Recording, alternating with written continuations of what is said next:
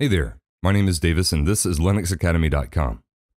In this video, we'll outline the process of connecting to an EC2 instance via SSH using PuTTY on Windows. More specifically, we're looking to use the key pair that we've downloaded when we created the EC2 instance on AWS.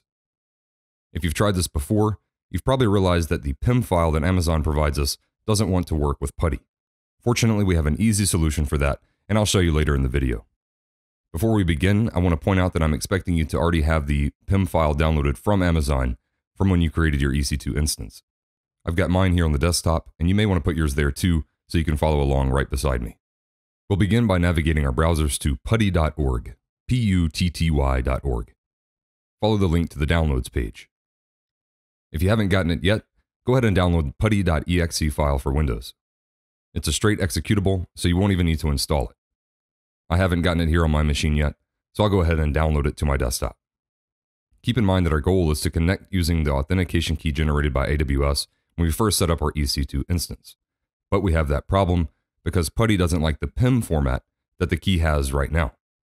We need to first convert it with something compatible before we can use it to connect with SSH. Thankfully, this page also provides the Puttygen Tool that does exactly what we're looking to do. Go ahead and download that as well. Just click on it and save it to the desktop. So now we'll use this Puttygen tool to convert our PIM key from Amazon into a useful PuTTY key that we can use here on Windows.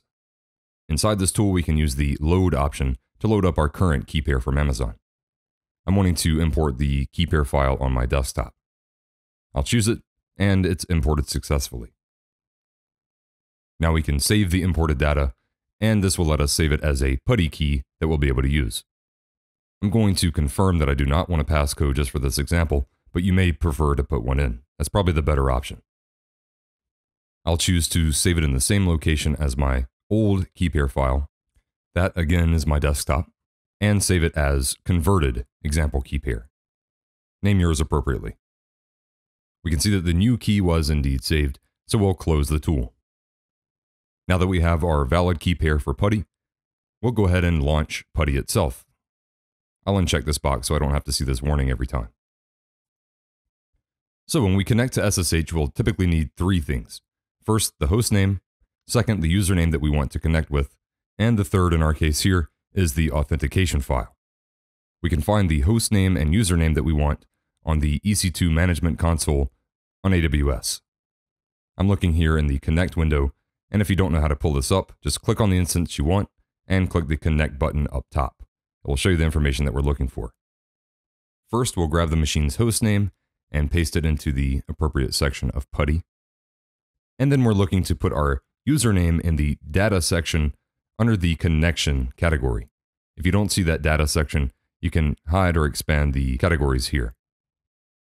So head back to EC2 Management Console, copy the desired username, and paste it here. And the last of those three steps is to add that key. If we expand SSH, we can choose the auth category here. We'll now want to point PuTTY to our converted PuTTY key file that we made just a moment ago. I'll choose that on the desktop. We can actually save the settings that we just put into PuTTY if we go back to the Sessions section and save our current session. I'll give mine a fitting title. Feel free to call it whatever you'd like. Now save it and open the connection.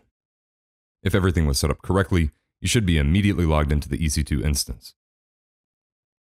Now let me show you the benefit of saving the session like we did a moment ago. I'll go ahead and quit the SSH connection, exit PuTTY, and start all over again.